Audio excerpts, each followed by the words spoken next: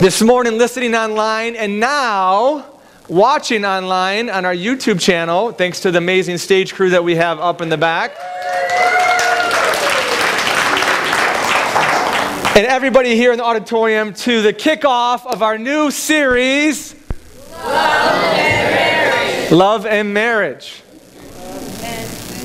Wait. I think it's coming. What? No? I hear a song coming on. I do. Oh, there you go. All right, now, going to keep that playing lightly in the background as I keep talking for a little bit. Now, this series is going to be very good for everybody. Because if you're not married, then there might be a potential that one day you are. If you're a teenager, you might get married in the future. And so it's good to know, right, what the biblical perspective of marriage is, right? Or if you're newly married, it's great because now you can continue to build on a strong foundation for what a biblical marriage is. Or if you've been married a really long time, right, then this would be good to kind of infuse some fresh perspective in life into your marriage. Or potentially you're a single parent as well. And you never know what the future holds. And so this will be a good message for everyone. And the reason why we're taking 4 whole weeks on marriage is because, marriage matters. And marriage is important. And we believe in it so much, and that we will take 4 weeks off. 4 weeks specifically for marriage. We're doing a Reconnect Marriage Retreat. And this isn't a condemnatory statement, but, if 50% of marriages, both Christian and non-Christian, are ending in a divorce, then that means we're not doing marriage well. Go together like a... Okay? And I want to do this series because because statistically, most people in the congregation may have already been divorced before, that it's easy to shy away from the heart of God and the plan of God because of circumstances. But it's my job to challenge you and to teach you God's plan for marriage. And that's not condemnation. It's just we want you to succeed in marriage. Whether this is your first time in marriage or this is your second or third marriage, we want this marriage that you're in to succeed, and we want it to be healthy, and we want it to grow. And so that's why we're doing this series. And I'm not pretending this month to be a marriage expert, okay? I'm not, Dr. whoever you would see on TV. I have a lot of room in my own life to grow as a husband and to be the husband that God called me to be. I'm not pretending to have it all together, so I'm just going to get that out of the way right off the bat and let you know that. So for part 1 this morning, we're going to talk about what is marriage supposed to be, right? What's it supposed to look like? And then next week, we're going to talk about, of course, how to have good sex, and you're going to invite your friends for that. And then for part 3, J.P. Dorsey, who's the speaker of our marriage retreat, he's going to come and do a message I'm really excited for called, How Do You Get to the Point to Celebrate Your 50-Year Wedding Anniversary? Right? How do you get to that point? It's going to be really cool. And then we're going to end the series with a message called Fight Fair. Right? Fight fair. How to have healthy conflict in your marriage. And it's going to be a lot of fun. And marriage has been a very hot topic over the last couple of years, in our culture. It's like, what is marriage supposed to look like? Can it be defined? How is it supposed to be? Because if we're honest, most of us haven't seen the best role model or example around us when it comes to marriage. Now, there's this movie called Juno, and Juno was a 16-year-old girl, this is years ago, and she had this boyfriend, and his name was Paulie. And first they were friends, and then they had a baby together, and then they started dating and going out. And then there's a part at the end of the movie where she asks her father a very powerful question. And she says, Dad, I'm starting to lose my faith in humanity. And then she says, is it possible that 2 people can be in love forever? And I think that's a pretty powerful question. What she was saying is she's looking at her relationship with her dad and her mom. She's looking at her relationship with her friends around her. She's looking at the marriages and the culture, and she's thinking, is it possible that 2 people can fall in love and stay in love and married forever? Is that possible? And I think there's something inside of us that goes, we want that kind of marriage relationship. We want that to happen. And in spite of your personal experience, I believe that there's a glimmer of hope inside of you that says, I want that for me. I want my marriage to make it. And see, it's interesting, though, because never before in the history of mankind, I believe, has it been easier to fall in love and get married, right? Because you can go to Las Vegas to get married. You can go to your mayor in any city and get married at city council, right? You could go ahead and have a friend go online to universalchurch.com and get ordained in a matter of a week and have a license to marry you in your backyard, right? It's never been easier to get married. It's never been easier to fall in love. Did you know there's 1,500 websites that will help, for a small fee, help take your profile and pair you with somebody else so you can find, and fall in love. So it's never been easier to fall in love and get married, but it's never been harder to stay in love and to stay married. And that's the goal. To stay in love. Is it possible? And I believe that the reason why we still believe it is there's this it's a little bit of the image of God in you and in me. It's a hint of the stamp of God going, no, this is what my plan is. This is my design. And we think, okay, Jeremy, that's all nice that God's plan is for us to stay married, but it's possible, but it's probably not probable, right? Most of us think, Jeremy, it's possible, but it's probably not probable, because we look around us at the culture and statistics and our own experience, and we're thinking, man, it just doesn't look very hopeful. Doesn't look very promising. So my question to you this morning is this: have you ever wondered why marriages, 50% are failing in our country? Have you ever thought long enough to ask the question, why? Maybe have we been taught the wrong definition of marriage, right? If it's not working, then maybe something's broken, right? Maybe we've been taught something wrong. Maybe we're missing something. So if we're missing something, and if it's not working, why not open up our hearts to maybe the creator of the universe and the plan that he has written for us? That's why I'm so thankful for the ancient book that we call the Bible, that gives us a clear plan for marriage, a design for marriage, a blueprint for marriage. Even though it's not easy, it's clearly defined for us. And so I'm excited for this series. And so if you have your Bibles, please turn me to Ephesians chapter 5. Now, if you're not familiar with the Bible is two sections, Old Testament and New Testament. Ephesians is the 10th book of the New Testament. We're going to look at verse 1. Now, the verses will be on the screen. You can follow along there. We encourage everyone, if you have any kind of device, download the free app called YouVersion. Or if you have the actual old school Bible, there's actually paper. Go ahead and look at the index, and you can find Ephesians in the New Testament. And we're going to look this morning at the definition of marriage. And the reason why we're going to look at the definition of marriage is because our theological understanding of marriage matters, because it determines our actions. So if we don't have the correct theology of marriage, then our actions will not line up with that, and it won't be the plan of God. And so our theology and our theological understanding of marriage matters, because it impacts how we behave. And so every week at Wyandotte Family Church, we have a slogan. And this one's a really short one, but powerful one. And I'm going to try to unpack this throughout the message this morning. So if you can repeat this with me this morning. If you can say, marriage is a covenant, not a contract. Marriage is a covenant, not a contract. Now you sounded like you're signing a contract. So why don't we talk like we're making a covenant? Say, marriage is a covenant, not a contract. Marriage is a covenant, not a contract. Awesome. Now, before we get into the Bible this morning, I have a question for you. What if we had, for just a week, put a hidden camera in your living room and recorded the conversations between you and your spouse? And then for the following month of the series, we would play little clips of it throughout the message. I wonder what it would look like. I think it may look just a little bit like this. I want you to check this out. Let's give them a round of applause.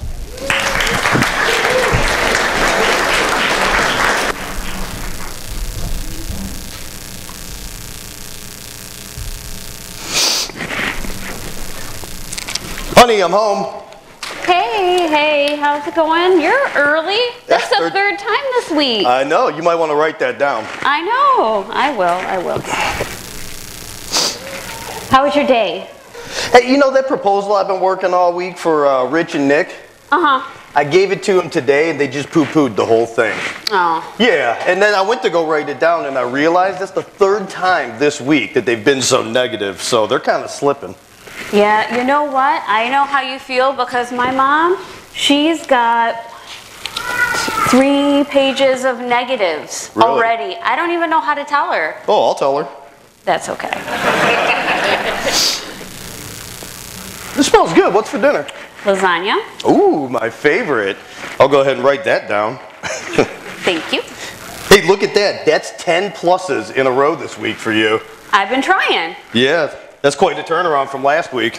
What do you mean? Well, you know, that shopping spree was a bit much. It was not. We talked about that and you said it was fine. Yeah, okay. Well, proof is in the ledger, so.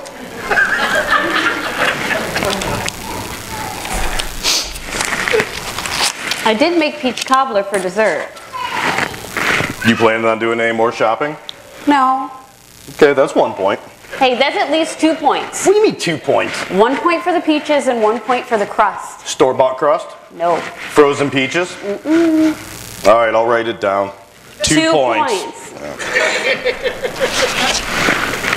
So, where are the kids at?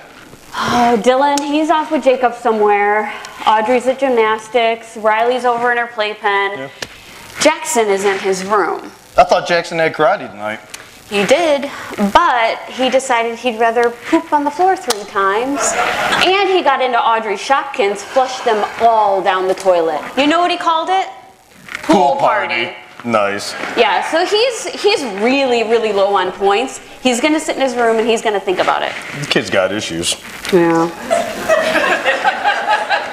Oh, Evan called. Yeah. He needs to borrow the chainsaw again. Oh, you talking about Evan Destad? Yes. Last time I let him touch it, we had to replace the entire fence in the backyard. You said it was okay. Yeah, but I didn't mean that. Well, you know, it can stay on the ledger for a little bit. It's not a big deal. Yeah, that's true. Then he owes me. Yeah. I get it. Okay. Oh, I forgot. Here, it's for you. What's this? It's a receipt. I had to go out and buy a gift for Annette. Really? For what? Well, you know, I ordered some jewelry and then she showed up with all this extra free jewelry for no reason at all. She No just reason said, at all. that's for being a good friend. Here you go. Were you down one or something? Not by what I can see, I wasn't. That's crazy. Yeah, so I had to go out and buy her some flowers. Yeah? You know, keep it even. Oh, that's why you were tossing and turning so much last night. Yeah. Yeah, you kept me up long enough to lose a few points, actually. You better not have. No, I'm just joking. I'm joking. All right. So when's dinner going to be done? Probably like 30 minutes. Okay, good. I got some time to start scouting for my fantasy draft next year. You can never be too sure. No, you don't get points for fantasy football. Yeah, no, I get it, but I like it. Yeah, but you get points if you went for a run. Yeah, but I don't like running. Did you do your Pilates this morning? No. Back to fantasy football. Well, I did take Audrey to gymnastics. But do I really need the points? Badly. What do you mean badly? How badly? Let's just say you're making Jackson look good. Oh, I didn't poop on the floor. Not this and I time. came home early 3 times this week. Yeah, but you were late 4 times last week. Well, yeah, but I've had to pick up extra gigs lately to bring money in. What do you mean by that? Well, you know, it's no big deal, but ever since you stopped working full time, I've had to go out and pick up some side jobs, since you know? I've stopped working, that was an agreed upon decision by the both of us. Did you take points away? Maybe a little bit, maybe a little bit. I cannot stand you. Oh, that's minus 10 points. No. I said can't stand. I didn't say hate. Yeah, but yeah, I know what you meant, and you know what you It meant doesn't too. matter what you mean. It matters what you say. Oh, really? So for every compliment, I get 2 points. Okay, let me get this straight. You know, honey, your hair looks beautiful today. You know that? That's 2 points. And you look great in those jeans, honey. That's 2 points. And to be honest, you've only nagged me half as much as last week, so that's 6 points right there. But I'll tell you what, I am earning these points the old-fashioned way. You're not being fair. Fair. Fair, okay. You know what? I spend half of my life indebted to you, working 1 million hours a week to get us out of the red. I really don't have any time for being fair. Jeff, this is the only way we can keep things fair between us.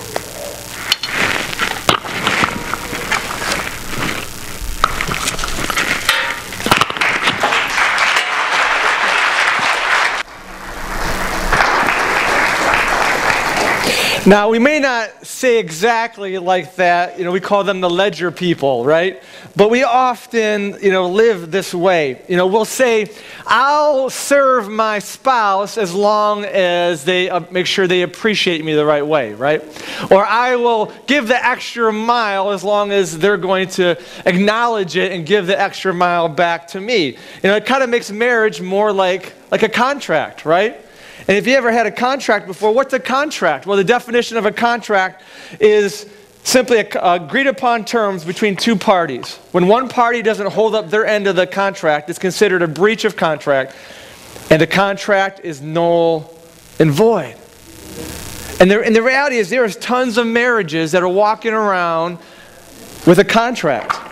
And it's super long, and they're keeping the ledger, and they're keeping score, and they're trying to keep things fair. But the reality is, the more and more that you walk around, keeping score, then the more resentment, the more anger, the more bitterness, and the harder your heart begins to grow, and love begins to fade away. And it's this vicious cycle that begins to take place because marriage was never meant to be a contract. It was meant to be a covenant.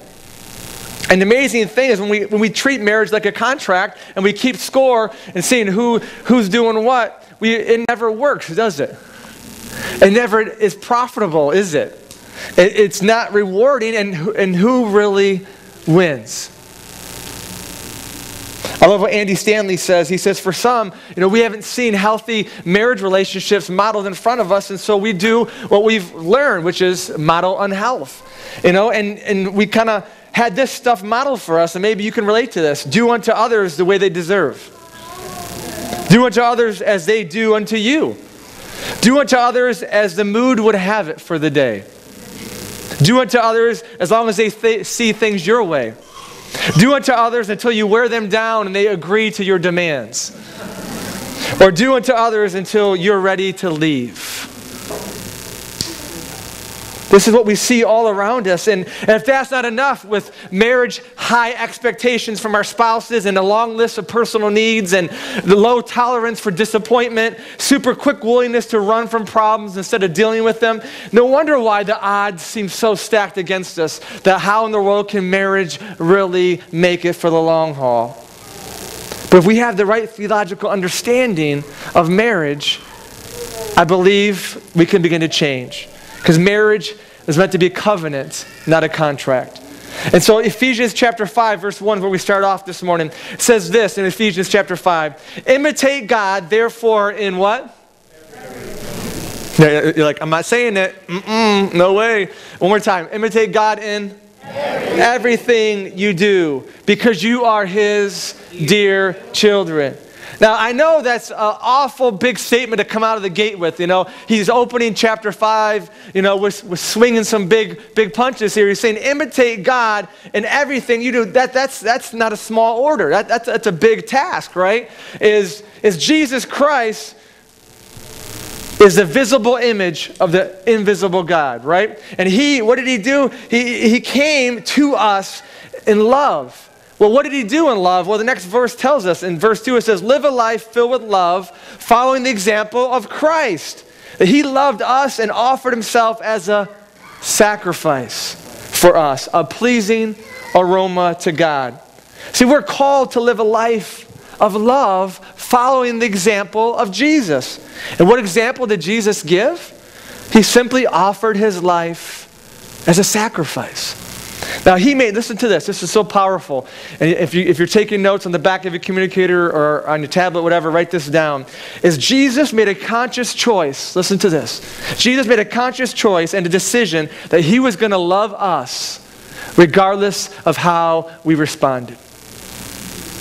Jesus Christ made a conscious choice that He was going to love you, He was going to love me regardless of how we responded. He was going to give Himself to us even if we didn't give ourselves to Him. He was going to be more concerned with pleasing His Heavenly Father than pleasing us. And so He came as a sacrifice out of love. Marriage is more of a covenant than a contract. And I know what you're thinking right now. You're thinking, wait a minute, Jeremy. Wait a minute, that doesn't sound American. You're right, it's not. It's called the kingdom of God. It goes against our culture. It goes against everything that we see. It goes against what's been modeled in front of us. It goes against how we feel sometimes in the heat of the moment. But if we're really all in with God and we want to follow His path and His plans, and we really want our marriage to succeed, then we have to find ourselves committing to this thing that God calls a covenant, not a contract. Because marriage is a covenant, not a contract. Ephesians 5:21 goes on to even explain it further in the chapter, which is pretty powerful. And I love this chapter because it talks about how Jesus Christ laid His life down as a sacrifice, and we're called to do the same. And do you know what happens when you're a sacrifice? It's painful, right? Nobody just says, hey, I want to be a sacrifice. I'm going to take my wants and my desires and my plans. I'm going to love you regardless of how you treat me. That's not like, woo, that's a great day, right? It's hard. But Jesus Christ paved the way so we could follow His example and love our spouse the way that Jesus loved us. And so we look at the whole passage, it all ties together, and it goes on to Ephesians 5:21, and it says this, and further, so in addition to, so what I've said has been great, now I'm going to even do a little emerald and kick it up a notch, right? Submit to one another out of reverence for Christ. Wow. He's talking about to the spouse, the husband and the wife, to submit to each other out of reverence for Christ. What does mutual submission mean? It simply means in your relationship, you go to your spouse and you say, you are the priority in my life. Right? And your spouse says, no, you are the priority in my life. And the only argument you get is fighting over who's going to be the priority, right? Because you guys are working hard to submit to each other. And it's powerful. And, you know, we haven't seen a whole lot of that, have we? No. But when you have seen it, you recognize it. There's something beautiful about it. You envy it and you want it because that's the way God created it to be. It takes guts to get to that point. It's hard to get to that point, but it's worth it. Oh, it's so worth it. Mutual submission means you place yourself under the other person. Not because you're less important or not because you're less valuable, but because you want to love and submit to the other person. It's a decision. It's a choice. And Jesus is saying, I want you to love each other the way that I have loved you. Right? He's saying, I don't want you to take your cue from culture. I don't want you to take your cue from People magazine at the CVS checkout line. I want you to take your cue from me. Love your spouse the way that I have loved you. Submit to each other out of reverence for Christ. And so when we hear this definition of what marriage is supposed to be, it doesn't sound like that. Remember that song back in the day? Oh, baby, you got what I need. But you say, remember that song, right? Right? It should be more like this. Or remember that song? Can you feel the love tonight? Yeah. You know, we hear those songs. We're like, oh, marriage is awesome, right? And it's like, it should be, oh, I wish I felt the love again, right? Like I did last month between 2 and 2:30. Right? We have this definition of what love is, but it's not a contract, because when you sign a contract, and as soon as the other person doesn't fill their end of the bargain, it's over, right? But I'm going to tell you a little secret. It doesn't matter who you marry. I don't care if it's Brad Pitt. Nobody is going to fulfill their end of the bargain 100%, because we're flawed, sinful people in progress, right? And God is molding us and shaping us, but they're still going to fail. That's why God calls you to make a covenant that is not to be broken. And it's so funny because it goes on to say in Ephesians chapter 5, verse 22, it's almost like Paul could kind of probably just guess that as he's sharing about submitting to each other out of reverence for Christ, that people are going to be elbowing their spouse and not thinking it's them, but it's the other person sitting over there, right? And so he goes and he begins to bring specific application to both the husband and the wife so that nobody gets out, right? So nobody can skirt out. And I love also that passage that says, submit to one another out of reverence for Christ. It gives you the definition of why we're supposed to put the other person first. Is it because the other person deserves it? Is it because the other person has enough points that you should treat them well? No, it's out of reverence for who? Christ. That's the whole reason why you're called to serve your spouse, is not because they deserve it, but because your God gave you that love and now he asks you to do it the same. But here's the amazing thing. When you begin to make that a priority in your marriage, you say, God, I'm going to commit in a covenant between you and my spouse to love them the way that you love me, you'll begin to see your marriage moving forward, even though it takes all the guts that you have inside of you. Because marriage is a covenant, not a contract. Ephesians 5 verse 22 goes on to say, for wives, that means submit to your husbands as to the Lord. And he's saying it again because we have this natural inclination to say, well, I'm not going to put them first. I'm not going to serve them because, they didn't flush the toilet and they, didn't put this away and the toothpaste thing is all squeezed up all over the place and it's just the bed wasn't made and the list goes on and on and on. And I'm not going to do that. And God says, no, wait a minute. Submit to your husbands as to the Lord. So a husband is the head of the wife as Christ is the head of the church. He is the Savior of his body, the church, as the church submits to Christ, so you wives should submit to your husbands in everything. And so at this time, probably all the guys are going, amen, Paul, preach it, brother. That's what I'm talking about. You're getting their hankies out and they're waving it, right? And then Paul says, well, hold on a minute. He says, and for husbands, this means love your wives just as Christ loved the church and gave himself up for her. Wow. So when you read both those things, it's like basically we're called to enter into a covenant with God at marriage to lay down our lives for our spouse. That means when they are being a jerk, that you still lay down your life for your spouse. That means when they're not fulfilling your end of the bargain, you lay down your life for your spouse the way that your Savior did for you. That's tough, isn't it? Yeah. Now you know why we have Reconnect Marriage Retreat. Right? It's like it's a battle. But I'm telling you what, if you will change your theological understanding of marriage from a contract to a covenant, you won't regret it. It is one of the hardest things you would do and take all the guts, guys, that you have inside of you. But I'm telling you what, you can do it and it's worth it. The marriage is a covenant, not a contract. I'm going to show you a video. I'm only going to show you 2 minutes and 27 seconds of it. I'm going to post the rest of the video on my blog because it's a 10-minute video. But I thought this was a great visual of what marriage and love is. It's more than a feeling. It's more than emotion. But it's a covenant between God and your spouse. And Ian and Marissa were dating and they were in love. And they dated for about 10 months when Ian got in an accident and had a traumatic brain injury. And when that happened, she knew that Ian was ring shopping. And so she said, I want to be by his side. I want to be taking care of him. And as he continued to try to recover, she said, if he will learn to communicate again, then I'll consider marrying him and following through. And sure enough, he learned how to communicate. He learned how to talk, and they ended up getting married. And when you watch this video, it's hard to fight back the tears, even if you're a guy, because you look at that and you say, that's God.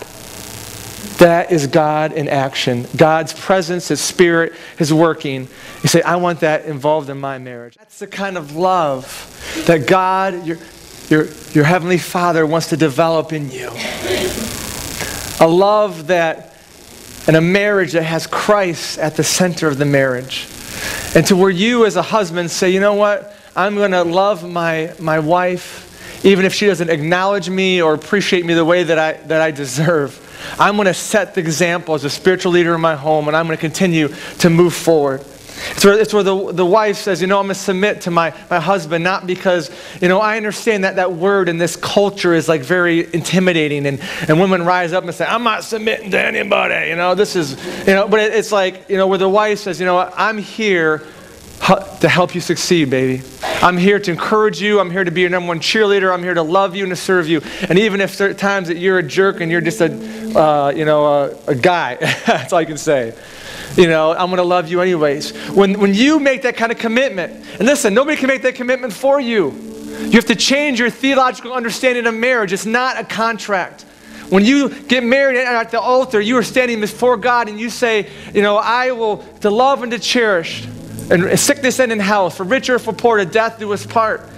You're inviting God to be in the center of that marriage. I'm telling you, you guys can do it. It's very hard, but you can do it.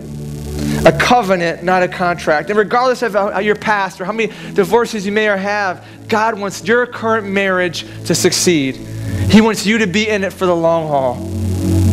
He wants your marriage to be alive and growing even through all the chaos. And teens, if there's any teenagers here this morning, I'm going to encourage you to go online, either watch or listen to this message again. Get this in your heart, teenagers.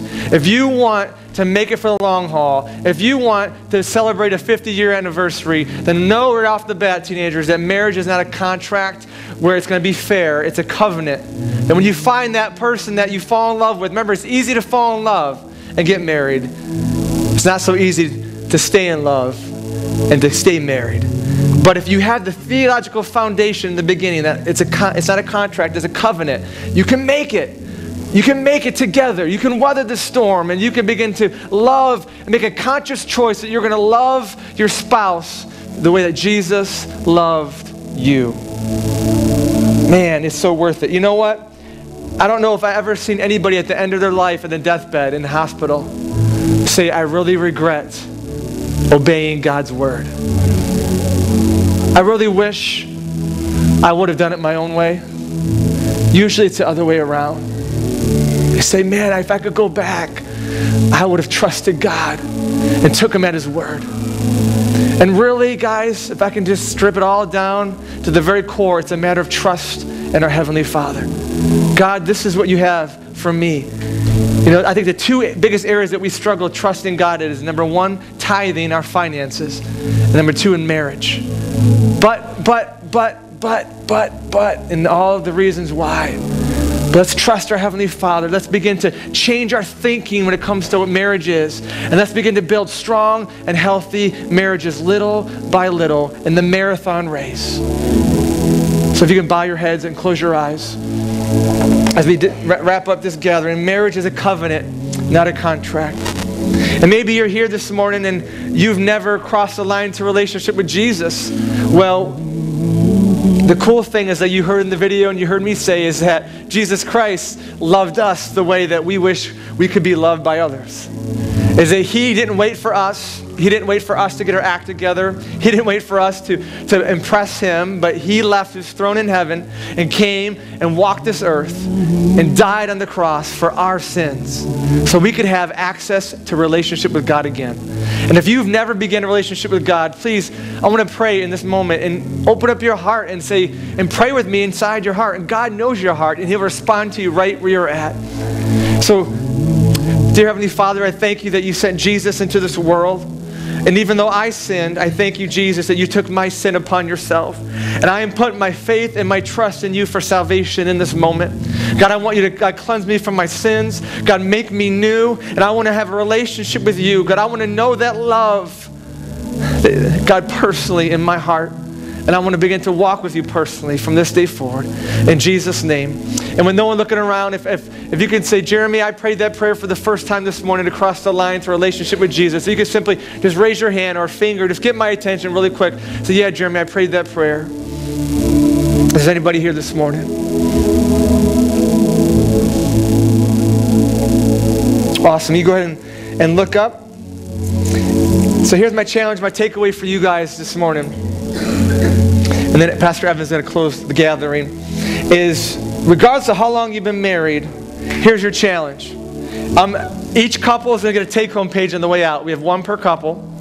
And I want you to spend time together praying this week and renewing your covenant with your spouse this week. And basically what you're going to see in the take-home page is there's going to be the traditional wedding vows, but then we added some verbiage to it as well to make it a little bit more real, right? Because when you're standing there on your wedding day and you're holding hands and you're saying in sickness and in health, you're really not thinking of sickness. You're thinking how beautiful or how handsome your spouse is, right? and you have all the, the tingly feelings and how emotional it is, and then you get to actually sickness and in health, right? And then you get to richer for poor, and then you get to all the things. And so I want to challenge you to kind of find a time with your spouse this week and have a time of prayer and go through that take-home sheet together and recommit your relationship there. If you're currently not married, I want to encourage you this week, every day, if you're not married, read Ephesians chapter 5. Just once a day. Read the whole chapter. And let God begin to rechange your view of what love is and what marriage is, okay?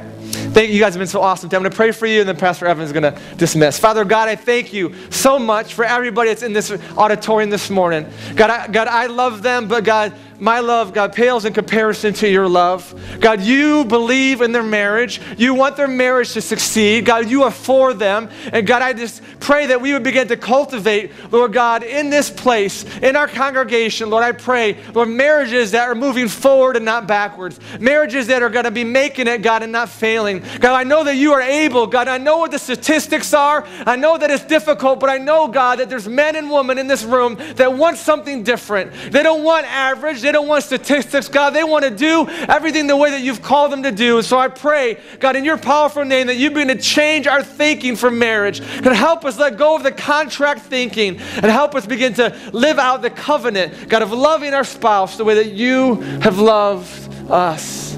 God, we need you, and we're banking on your power and your strength and your grace. And I thank you for it. In Jesus' name, amen. Amen. Pastor Evan? All right. I think sometimes when we think about love, we almost think of like an exchange.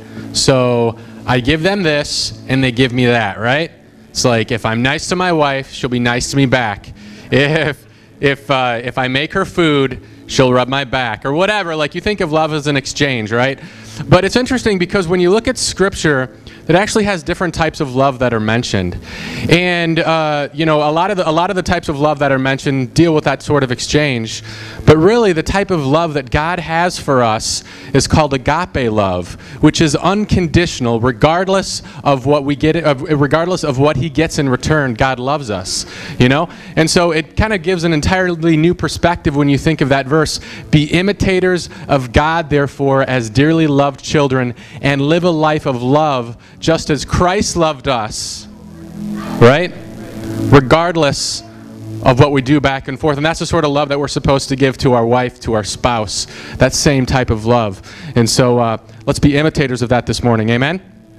Amen. Well, listen, if this is your first or second time here, I want to encourage you to fill out your communication card, drop it over off at the Welcome Center. We have a special gift for you, a great gift for you. If you're first or second time guest, stop there. Or maybe you've been here multiple times before, still fill out the communication card, drop it off at the Welcome Center. We have a drawing every month, and you could win something really cool. So that's pretty exciting. And then also, you're probably sitting on one of our offering envelopes. We appreciate your giving. You can give online, or you can give right here. Actually, the offering bucket is in the back. We actually don't pass a bucket, but we do have one in the back. We appreciate your giving. And then if you need any prayer this morning, if you have any needs, make sure you take advantage of the prayer team. So that being said, I'm just going to close in prayer, and you guys can be dismissed. God, we thank you for who you are this morning. We thank you that your love for us is unconditional. We thank you that it is not a contract that we sign. It's not some kind of thing that requires specific things for us to do, but that it's unconditional love, God. And we just pray that you'll guide and direct our marriages. We pray that you'll guide and direct our relationships. We pray that you will encourage us and use us this week in your holy name. Amen.